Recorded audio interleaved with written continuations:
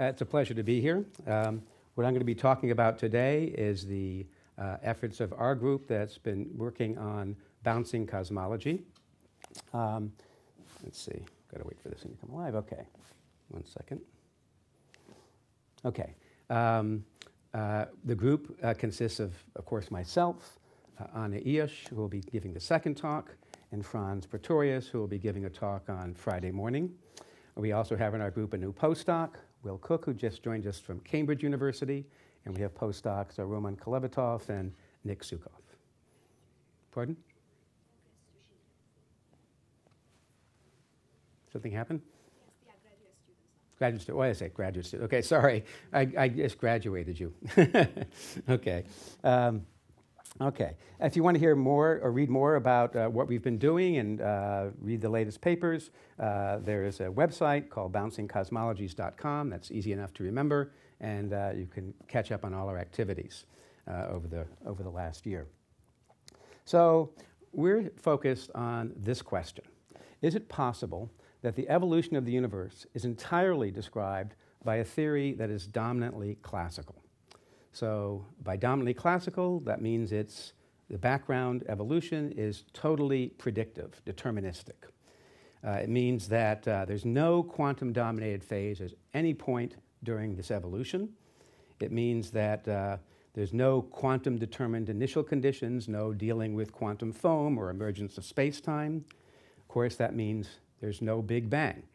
The whole idea of the bouncing cosmology is that what happened 13.8 billion years ago was not a Big Bang, but rather a bounce, a smooth transition from some kind of contracting phase to our present expanding phase with a transition that we call the bounce. And in particular, we're interested in bounces that are classically determined. That is to say, all the physics of the bounce is determined to leading order by classical equations of motion. It means there's no period of quantum runaway, no opportunity for quantum fluctuations to build on quantum fluctuations to yield things like a multiverse. It means that the theory is going to, because it's classically deterministic, you can propagate backwards in time and forwards in time, and the theory should be classically geodesically complete. That means no beginning of time and space and no end of time and space. It means that the coarse-grained properties of the observed universe are deterministically set by classical equations of motion. That's not to say there isn't quantum mechanics. Of course, there's quantum mechanics at play. The fine-scale details, like the positions of hot spots and cold spots in the cosmic microwave background, that's due to quantum fluctuations on this classical background. And those eventually translate into the detailed organizations of stars and galaxies. So there is quantum mechanics in the story, but it's subdominant throughout the story. So this is a rather ambitious idea, rather different than the prevalent idea that has been dominating cosmology for the last 50 years or so. And it's a grand ambition. But I think you'll see that we've gone pretty far along the line of establishing this grand ambition. There's still a ways to go, a significant ways to go, but so far, there is no major roadblock that we've encountered. And if it's so, if it's possible to construct such a theory, then the next question to ask is, how would we know it? What signatures would it leave in the cosmos that we could use to determine that this in fact happened? Is there any information from the pre-bounce phase that makes it into the present phase? Yes, definitely, but how much information is coming forward? So these are the questions that we're trying to address. Now, to develop such a cosmology, as with any cosmology, you have to match up with things that we already know to be true based on observations. So you have to explain the complex structure we observe in the universe today. So today, by today, I mean right now, and I mean in terms of the scale factor, I'm going to normalize my scale factor, A of t, which describes the expansion or contraction of the universe. I'll normalize that so that's equal to 1. So this is a snapshot from the 2-mass survey showing the distribution of galaxies and clusters that are about us. This is our local universe, our local patch, if you like. And we need to explain this complex structure. And one of the puzzles about this that we all know that's a challenge to any cosmological theory is that although the universe looks complex today, if we go back to a time when the scale factor was about 1,000th of its present size, it looked quite different. It looked warm or hot, depending upon your definition of warm or hot, and nearly uniform, nearly perfectly uniform, without stars, galaxies, molecules, dust, etc. Not perfectly so. We know from the extraordinary work of our experimental colleagues that there is fine scale structure there at a level, fractions of a percent below the average temperature. And those are the fluctuations, hot spots and cold spots in the cosmic microwave background, which correspond to spatial variations in the density, energy density of the universe at that time. So any theory worth its salt has to match on to this story. The question is, even though we understand very well the evolution between redshift or scale factor of 1,000th to today, okay, we're not so sure about what was the evolution before that led us to this point, and what will be the evolution in the future. Those are open questions. So we know a lot about recent history in the cosmos and very little about what happened before and what will happen in the future. That's where there's room for theoretical speculation and competing ideas. Now I'm going to be focusing in this talk on the periods outside of the bounce itself. The bounce itself is a crucial part of the story, but that's going to be the subject of honest talk, which follows mine. I'm going to be talking about why this idea of bouncing is interesting at all. Why do we think it has any hope at all of explaining the properties of the universe we observe? And that relies heavily on the period that precedes the bounce, the period of contraction. In describing this period of contraction, we are going to need some basic relations, which are actually familiar to everyone in this audience because they're exactly the same relations we use to describe the expanding universe. The contracting universe, except when we get to the instance of the bounce, will be described by classical Einstein general relativity to ideal approximation. So that means, just like in expanding universe, we can define a scale factor, A of t. We can describe a Hubble parameter, which tells us how this stretching or contraction of the universe changes with time. The Hubble parameter h is positive if the universe is expanding, and is negative if the universe is contracting. When we analyze expanding universes, we rely on the Friedmann equations. And those same equations apply for a contracting universe. Einstein relativity knows nothing about whether or not the universe is contracting or expanding. That's an initial condition. We, theorists, impose on it, and then we evolve the equations going forward from that initial condition. So here's a version of the Friedmann equation, which tells us how the Hubble parameter, which describes the expansion rate of the universe, depends on what the universe contains and its geometry. So if you have matter, you have some constant rho matter, which might say to represent today's matter density divided by a cubed, the radiation density. You might have some other energy components, I'll just call it phi here, which have a different, what we call equation of state, epsilon. Epsilon is a measure, is the equation of state parameter, which measures the ratio of the pressure to the energy density. Some of you describe that ratio as W. Epsilon is 3/2 1 plus W, if you want to translate to that language. But the point is, it really just depends upon the equation of state of the universe. What is the stuff that the universe contains, which could, in general, be this sum of stuff. The last term of the Friedmann equation is what's called the spatial curvature. That's measuring the curvature of slices of constant time in this theory. Okay, in general relativity, in assuming a homogeneous and isotropic, on average, background.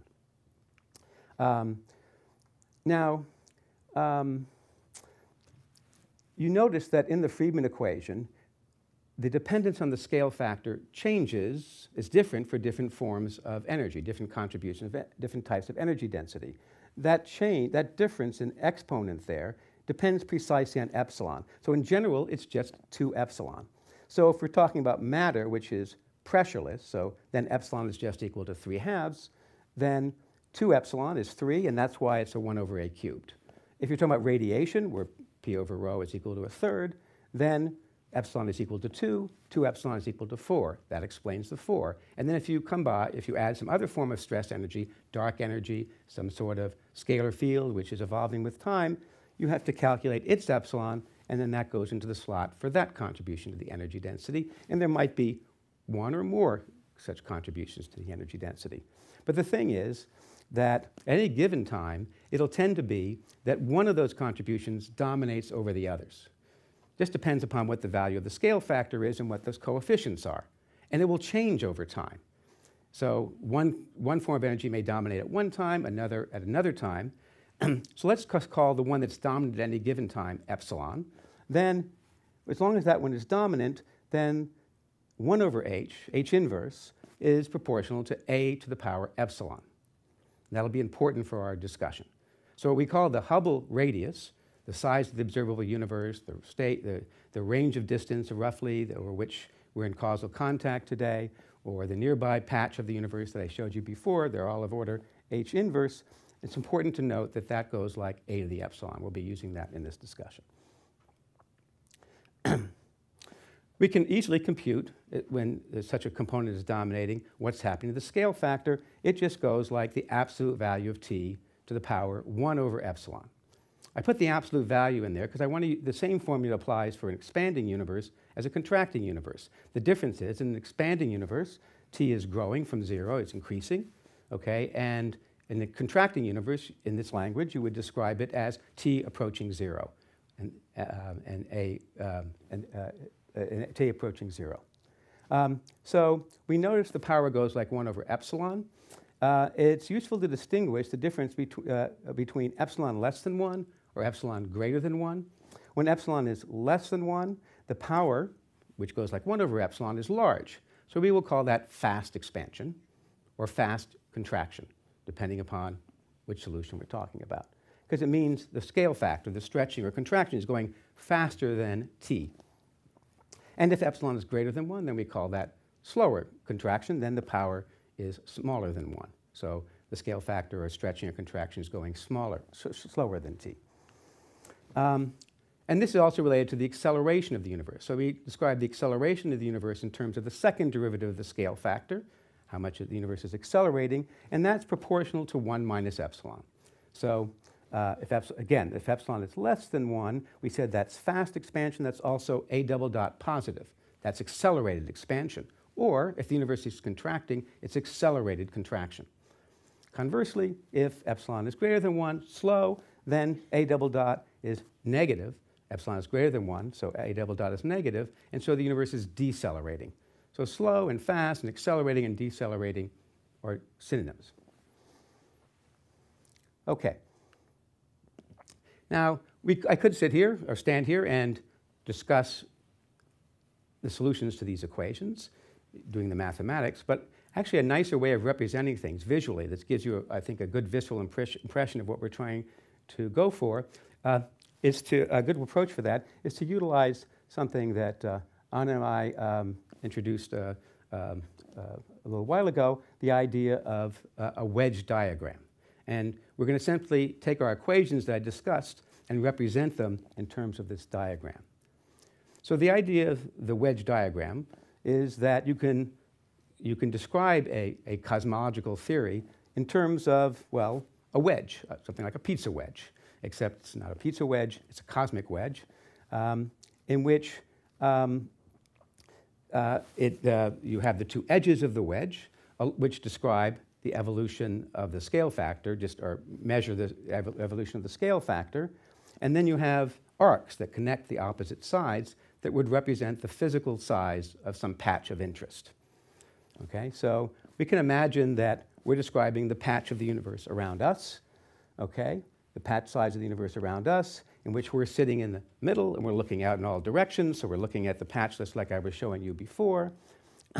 And so that dashed line may represent, the patch that we observe today, the local patch that we observe today. And then if you wanted to know what that patch looked like at earlier times, or what size was at earlier times, you simply construct the arc, the azimuthal path that would connect the opposite wedges at that value of the scale factor.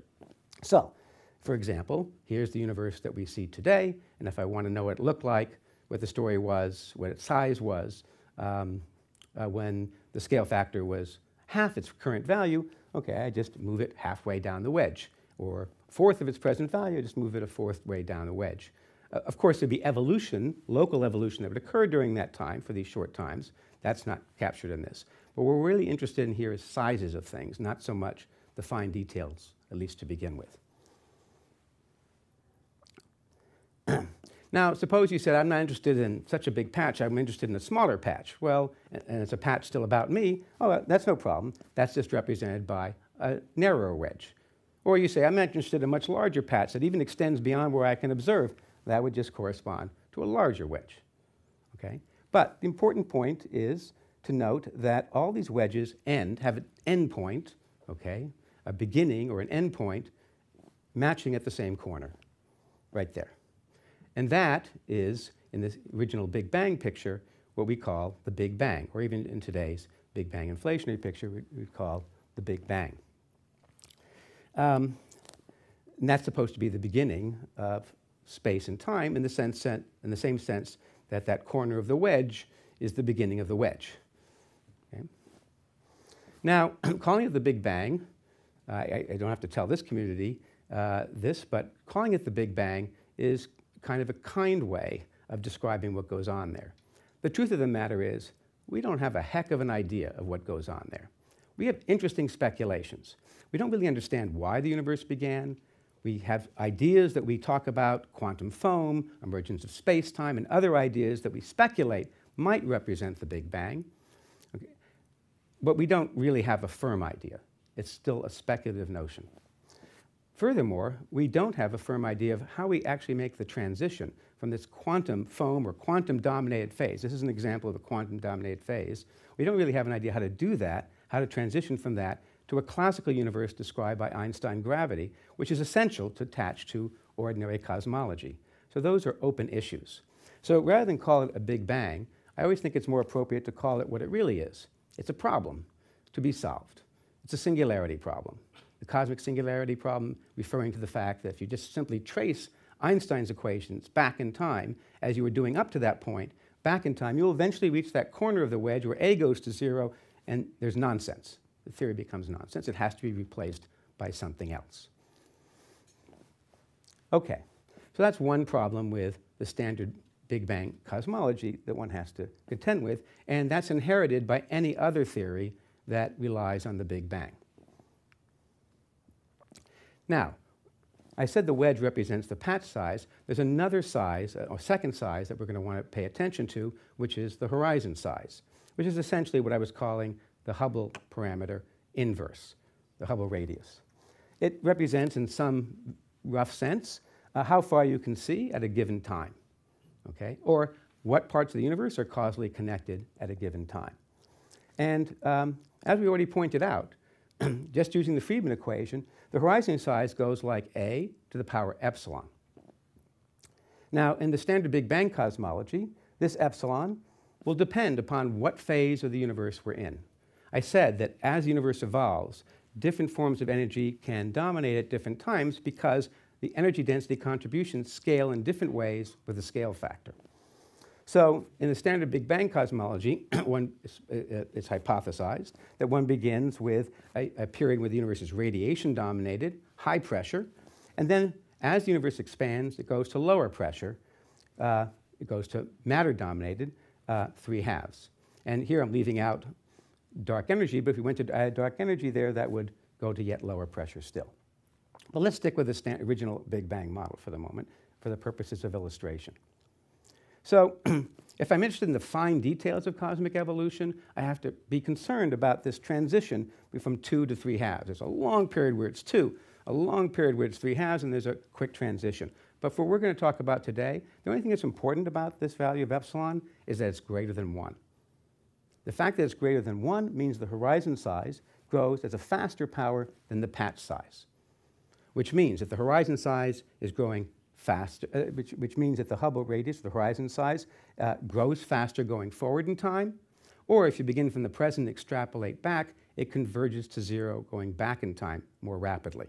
So now we'll draw the horizon size in our wedge as well. Let's assume that this patch that we're looking at the right, that dashed line, corresponds to the Hubble patch today, the region we can see today, and we extrapolate back in time. Because of that epsilon, this is what it looks like. Converges to 0 faster by an amount that depends upon that parameter epsilon, what the equation of state is.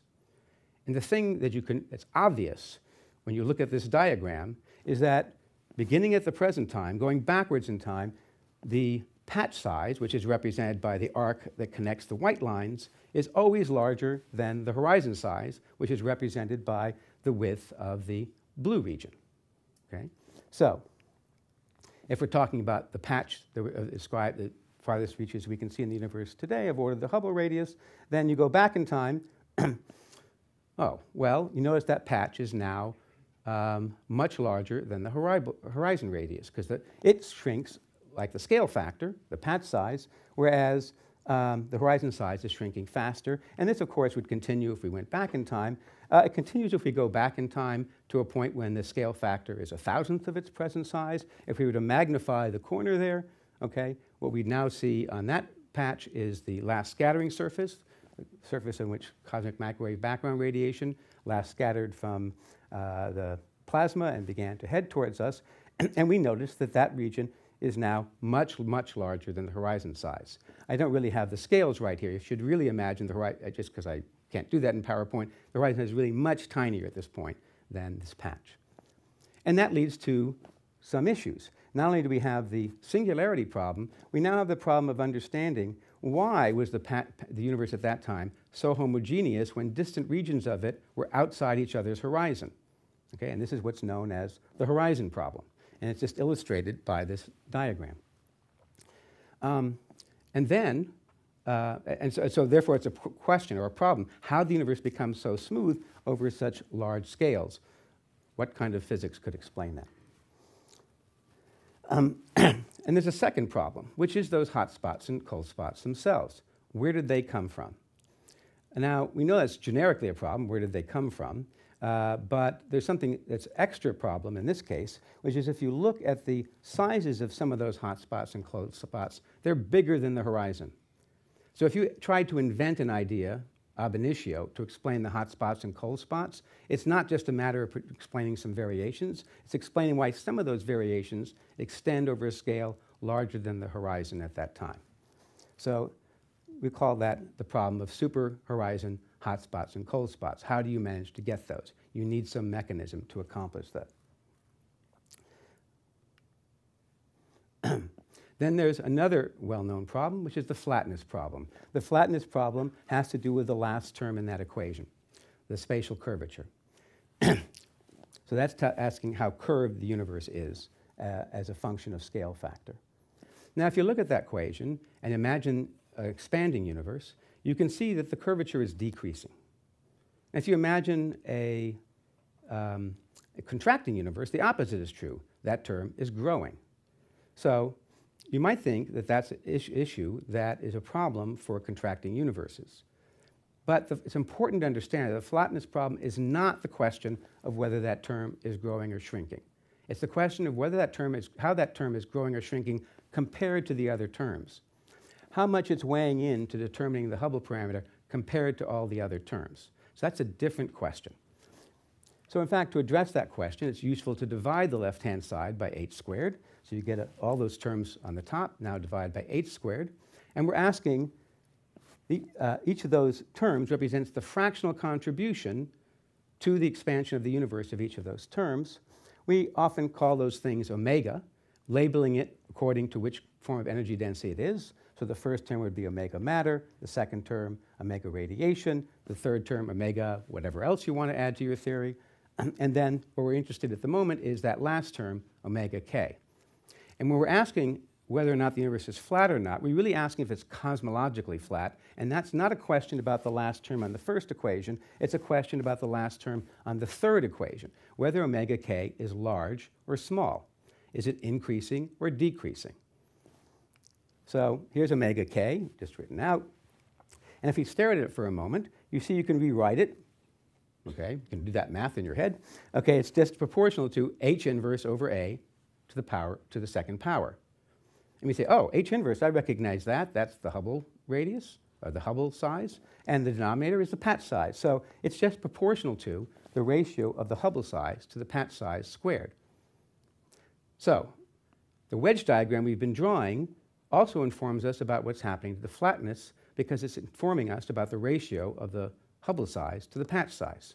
So we go back to our Hubble diagram, we remind ourselves, oh, the Hubble size to the patch size. I know those things. The numerator goes like a to the epsilon, and the denominator goes like a.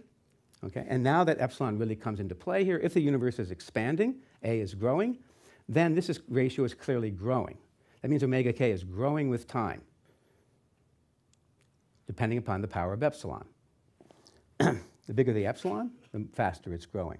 But it's a problem, because it's been growing in the standard Big Bang picture since the universe first emerged from the Big Bang, during which time, if you put in the numbers for this ratio, it's some huge number, like 10 to the 50th or 10 to the 60th or more. So you would expect that if the omega k began of order 1 in the past, it would be huge today. It should be really obvious that the universe is curved, when what we've learned from our measurements of the microwave background is the opposite is true. The universe is actually rather flat. In fact, we've not measured yet, we've not yet resolved any contribution to the curvature at all. We've shown that today omega curvature is less than 1%. So that's a mystery. If it's been growing by such a huge amount all this time, the only way to account for the small value we observe today is somehow, magically, after the Big Bang, it was already flat to 50, 60 orders of magnitude. So that's the flatness problem. So in addition to the problems we already had in the standard Big Bang model, we also have this flatness problem. So these are the famous challenges for any model that is trying to explain the evolution of the universe, be it Big Bang or Big Bounce oriented. These are the questions we want to resolve. We'll be hearing a lot about these same problems from probably everyone that's speaking, certainly today and maybe tomorrow. Okay. Now, there are various possibilities for what to do about this. Okay? But one thing that the diagram may make you think about is the Big Bang. All the problems I've talked about have everything to do with the fact that this wedge focuses down to a point, the Big Bang. Okay? So one idea you might think of, in fact, it might have been the first idea you would have thought of if you hadn't been trained before or brainwashed before, is to think, well, I should get rid of that. Okay? That's the problem. That's the source of the problem. And so, one idea you might think of, well, actually, pizza slices don't end at that corner. That's just after you cut the slice out. Let's put it back in the pizza and extend what's going on there, and that would correspond to the Big Bounce. So this is a possibility for resolving this problem, a proposal for solving this problem. As I said, the period of contraction and the period of expansion in this theory is described by the same Einstein equations. So if in the Einstein equations, when you're expanding, patch size goes like A, and horizon size goes like A to the epsilon, the same applies when the universe is contracting. So except around the period of that bounce, which I said, which we'll hear about in the next talk, these conditions continue to hold. So it's still true that throughout the evolution, the pizza or wedge, is described by a straight line, which describes the evolution of the scale factor with time. The patch size is still proportional to A of t. It's just that it's now decreasing rather than in the expanding phase where it was increasing. Okay, so the exact same thing. And the bounce is just simply where we scattered off of. So we've gone from a contraction to expansion. Similarly, the horizon size still goes like A to the epsilon. The difference is, on the right-hand side, A is growing. On the left-hand side, A is shrinking. Either way, as you approach the bounce, the horizon size is becoming smaller and smaller. And as long as epsilon is greater than 1, it shrinks to 0 faster than the patch size. So we're seeing that, in this case, the horizon size is huge and is contracting down over here to the bounce, eventually becoming smaller than the patch size. And then going out the other way, it begins smaller than the patch size and is growing. Okay, they just inverse one another. Now, You might also notice in this diagram that the right-hand side doesn't look is not exactly symmetrical to the left-hand side. So what's going on there? Oh, sorry, before I mention that, we'll come to that in just a second. Before I mention that, I want to mention that something that's immediately evident from this diagram, which is there is now no horizon problem. So if I begin with a patch on the right, and I extrapolate back in time, we saw that the patch size was always bigger than the horizon size. Okay, we saw that on this side, as we extrapolate inside, it was always bigger than the horizon size. And that remained true all the way to the bang.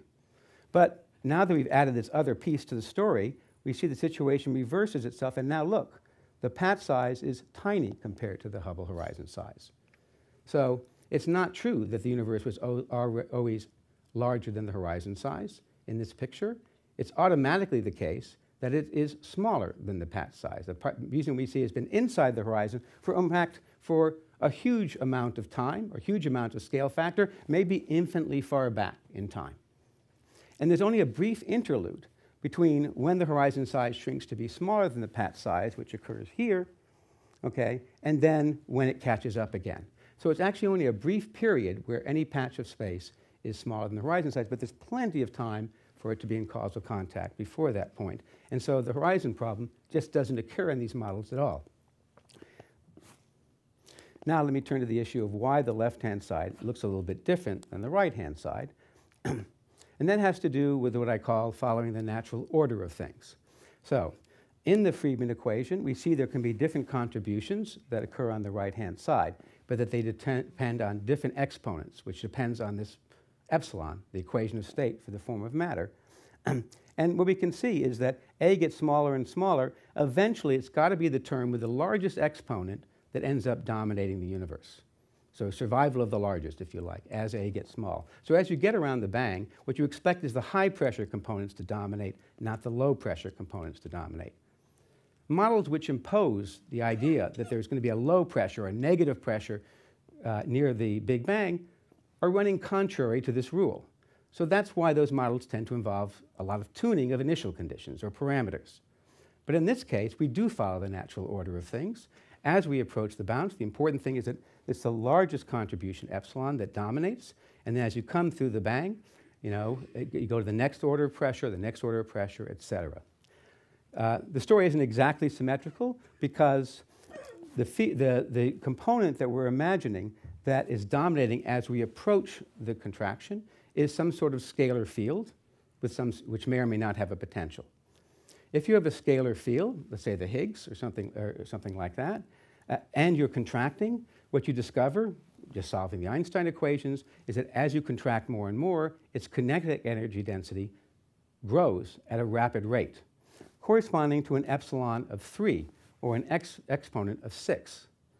So it grows, just a free scalar field has the largest epsilon in the equation. The largest epsilon will dominate automatically whether you like it or not, it's going to dominate automatically as you approach the bounce. If it turns out that you have some potential which is negative, you actually get larger than 3, and you even dominate more. After the bounce, if you imagine that the scalar field is unstable or is destabilized by the bounce, and it decays, then it turns into radiation, and that's the next term that comes to dominate. So naturally, coming out of the bounce, you come to radiation dominating, but that has a smaller epsilon. And the smaller epsilon means that the opening angles are different of the horizon coming in and coming out. And that's what accounts for the asymmetry that you're seeing on this side. So if we imagine a scalar field dominating at some point, we come into here, then the horizon size remains larger than the patch size all the way until near the end. Okay? And then on the outside, we have the radiation dominating. That accounts for the asymmetry. What about the flatness problem? Okay, so on the right-hand side, we said the ratio of the horizon size to the curvature size is growing by a huge factor. Okay? What about on the left-hand side?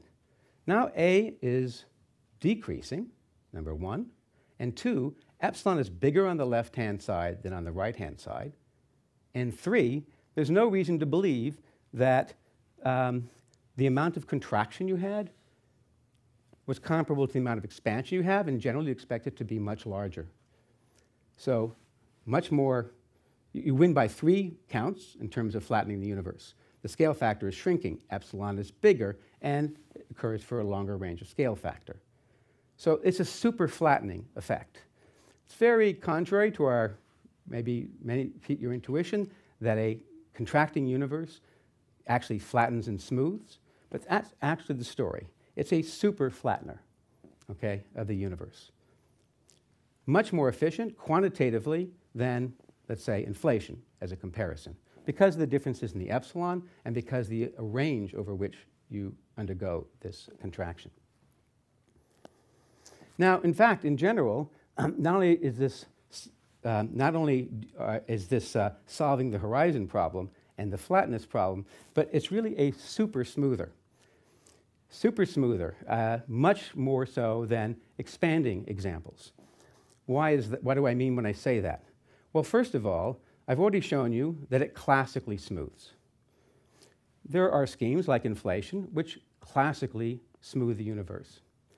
But the difference, an important difference, is that although it's not only a classical smoother, it's also a quantum smoother, which is not true of the inflationary case. What do I mean by that?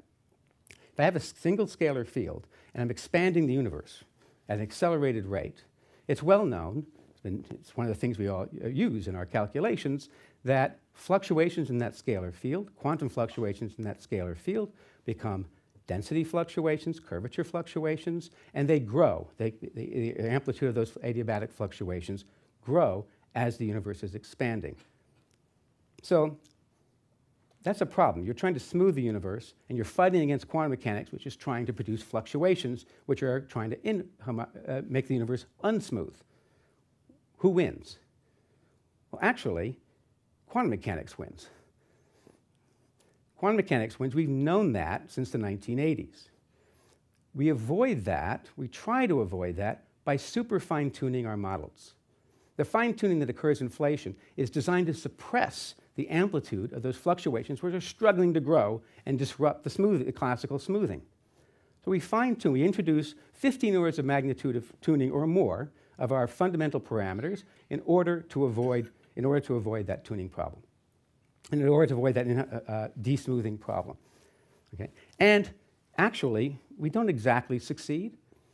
We can arrange it so that during the last 60 e-folds of inflation, the amplitude of those fluctuations are small. But if you extrapolate back in time just a few instants, you find that you eventually reach an earlier stage where those fluctuations tend to overtake the smooth background, just totally dominating over the classical evolution of the universe, producing the effect that we call the multiverse. Its origin comes from the fact that we've lost control of those quantum fluctuations. That's why one ends up with a multiverse. And therefore, the outcome of inflation is not a perfectly smooth universe. In fact, if I began with a perfectly smooth universe, it would de-smooth it. That's what the multiverse is, breaking it up into patches with very different properties. So you're fighting against it, you're tuning against it, and the best you can do is end up with a multiverse. What happens in the contracting case? Well, the same argument that says those fluctuations grow when you are expanding, just reverse them, reversing the time, they shrink when you're contracting. So the curious thing is the quantum fluctuations of the scalar field, the adiabatic fluctuations, don't grow. So if you just have a single scalar field in your model, you end up with a super smooth universe. You smooth it against both quantum and classical.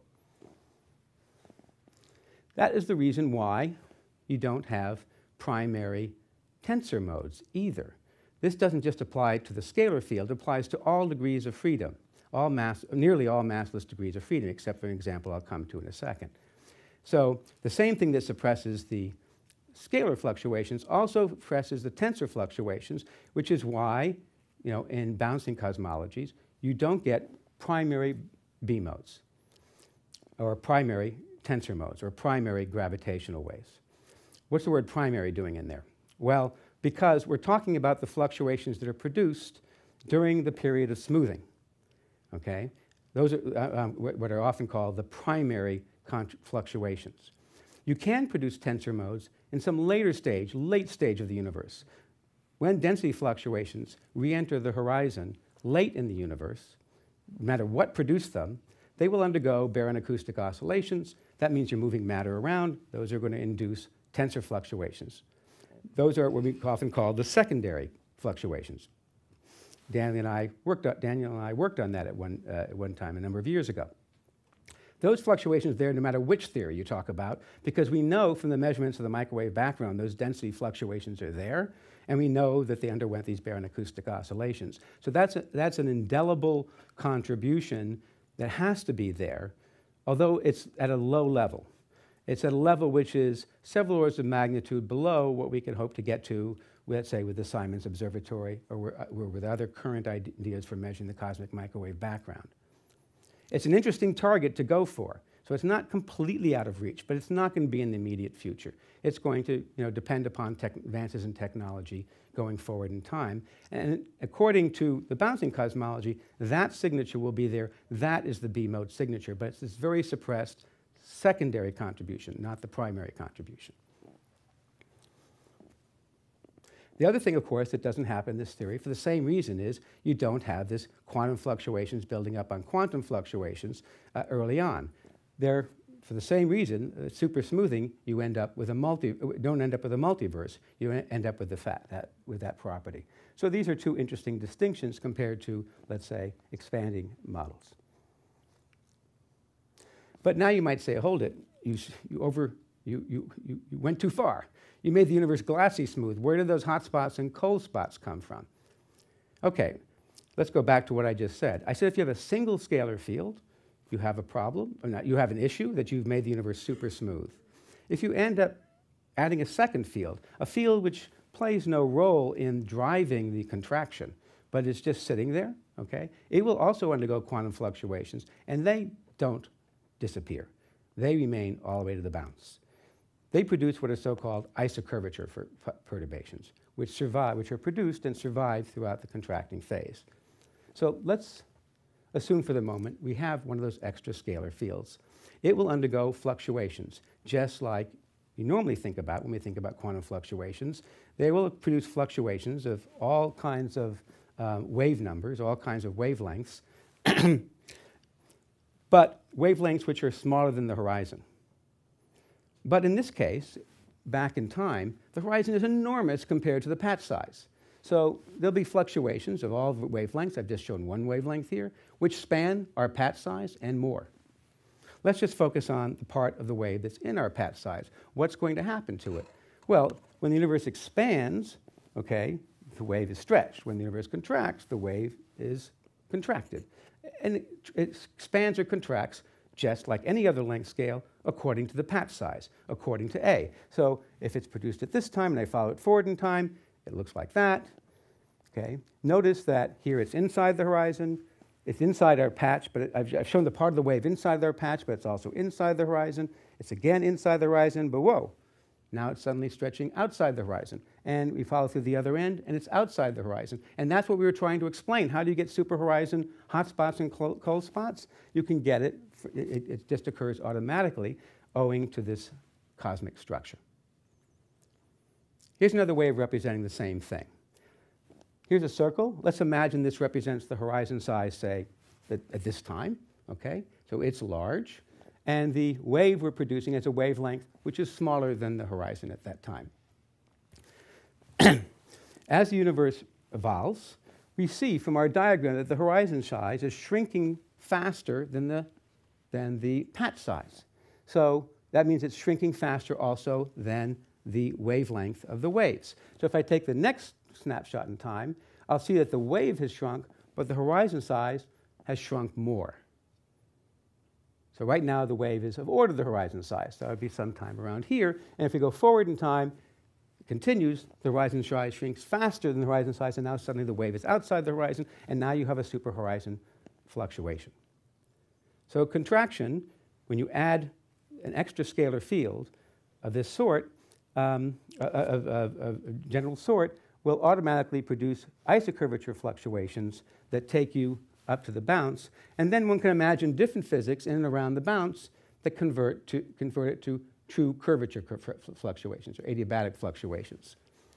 So those of you that have studied inflation know this phenomenon very well. It's known in the inflationary field as a curvaton effect, where you add a scalar field whose fluctuations compete with the fluctuations in the primary scalar field, which is driving the expansion. However, in those cases, there's a competition because the adiabatic fluctuations are growing, and you have these curvature fluctuations. And so if you're going to play a curvaton game, you have this problem of how do I get the curvaton to compete with the inflaton? I usually have to tune something in order to make that happen. Here, there's no such effect. The adiabatic fluctuations aren't there. In the contracting universe, you get no contribution from the primary fluctuations. The only fluctuations you're going to get are from anything else that happens to be around that undergoes the fluctuations. You only need one extra degree of freedom in order for that to happen. Here's a concrete example. So this is how you solve the superhorizon hot spot, cold spot problem conceptually. In more detail, here's a simple example of a theory that does the trick. It has two scalar fields, a scalar field psi, which may or may not have a potential. Let's say it has a potential, a negative potential, which is rolling with time, and it's driving. It's the dominant form of energy density during the contracting phase. Okay? And so it's the one that's causing the slow contraction that we've been talking about all along. But now we have a second scalar field, chi, which is kinetically coupled to it. In this setup, it's quite simple to show that what happens is that during the contraction phase,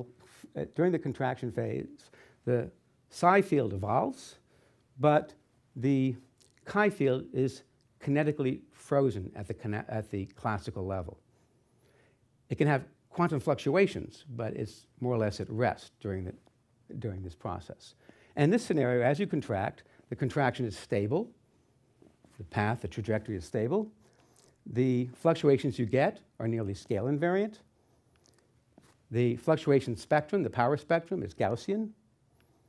And the scalar fluctuations, the only fluctuations you produce in this process are the fluctuations in chi. We have not affected the fluctuations in psi. They're still not contributing, just as they didn't before. And we're not affecting the tensor fluctuations because nothing's affected those. So you still get scalar density fluctuations, and you still get no primary tensor fluctuations. Now, some of you who have been following this discussion of bouncing cosmologies, I should mention, may know that in the early days when we were first exploring these ideas, we thought we had the case that you had to have non-Gaussian fluctuations with significant non-Gaussianity. What we learned beginning with 2013 is that, in fact, that's not generic. There was a feature of the fact that the models that we produced in those early days, the trajectory that you had to pass along as the universe was contracting was unstable. And that instability led to the non-Gaussianity. But then, beginning with 2013, we realized that that's not generic. In fact, simpler models with fewer degrees of freedom, less tuning, et cetera, actually will give you these properties, which match up well with what we actually observe. So the superhorizon cold spot problem is solved in this sense. But then, with all that being done, you should turn your attention to what is the key bottleneck or challenge in this story, which is the bounce itself. So what I've shown you up to this point is that all the properties you would like to have in the universe after the bounce can be achieved by this period of slow contraction leading up to it. But now we have to make sure that we can smoothly transition all from the contraction phase to the expansion phase without disrupting all that lovely stuff we just produced. Can we do that? Well, that's a key question. If you had asked me this question a few years ago, I probably would have said, I'm very skeptical that that can happen. But developments in the last few years, especially developments led by Anna, have led me to change my mind. And I think, well, you'll see what you think by the time we finish our discussions this morning. But the idea is that just as the evolution leading up to the bounce was fully classical, and the evolution after the bounce should be fully classical, we are looking for a bounce which is also fully classical, fully deterministic, no quantum domination occurring during this phase. So that means we don't want to have the universe contract to a point where the density becomes so large that you have to worry about quantum gravity effects or you have to worry about quantum fluctuations. We want the universe to bounce at a lower energy density scale. And it should be fully classical to leading, when I say fully classical, I always mean to leading order. It should be fully classical. Sometimes this is called a non-singular bounce. I don't particularly love that term, but that's the way it's often referred to in the literature. It's a bounce which bridges between the contraction phase and the expansion phase. The contraction phase, in one case, could be semi-infinite. You could begin with an infinitely large, nearly Minkowski universe with a very ultra-thin density of matter and energy, and just let it start contracting and reach this bounce, and then expand forever into the future, and that would avoid a beginning and avoid an end, a geodesically complete, classically geodesically complete description of the universe, producing all the properties in the expansion phase that you think, that we observe, that we want to have. And not only would it avoid a beginning, but as I've emphasized, it also avoids the high density phase where quantum gravity would directly play a role. So we're very interested in how quantum physics and gravity come together. We would love to have a theory of quantum gravity. Many of us are working on those kinds of ideas. But while that's important for understanding the connection between quantum physics and relativity, it may or may not be important for explaining why the universe is the way it is. It'd be important for other things, but maybe it only plays an indirect role in setting up, the basic physics that underlies it, but without playing a direct role. You don't have to go through a quantum gravity-dominated phase. Now, can one do all this? Well, that's an interesting challenge. To answer that question involves going beyond the usual technology that cosmologists use to describe Big Bang cosmology or Big Bang inflationary cosmology. The perturbation theory and the kind of analytic techniques that we commonly use, that the cosmologists in the audience have all used, are insufficient to answer the question of whether you can go through the bounce, because the bounce itself is some sort of nonlinear effect. So you need to go beyond linear analysis that we're used to and that we've been all trained with and that we've developed since known since the 1980s, and develop a new technology, a technology which comes from, well, some other source that you're going to hear about in just about half an hour. This is going to be the subject of Anna's talk. So I'll stop there and ask for questions.